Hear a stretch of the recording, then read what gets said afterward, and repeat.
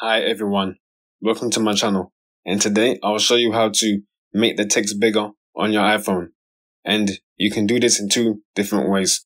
The first way is by going to your settings, select that, scroll down to display and brightness, go to text size, and over here it says apps that support dynamic type will adjust to your preferred reading size below. So go down to the bar at the bottom and move towards your right, and this will increase the size like that.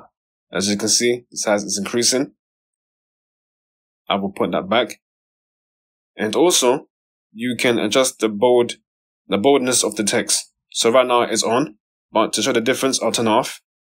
So that's what it looks like when it's off, and that's what it looks like when it's on.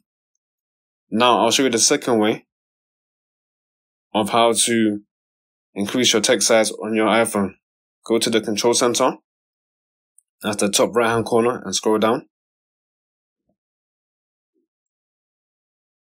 And now go up to the plus to add a control. And we'll select, well, this is the only option, text size. I'll confirm that. And then go up on the bar. And this also increases the text size on your iPhone. I'll scroll back down. And there you go. That's how you can increase the text size on your iPhone in two different ways.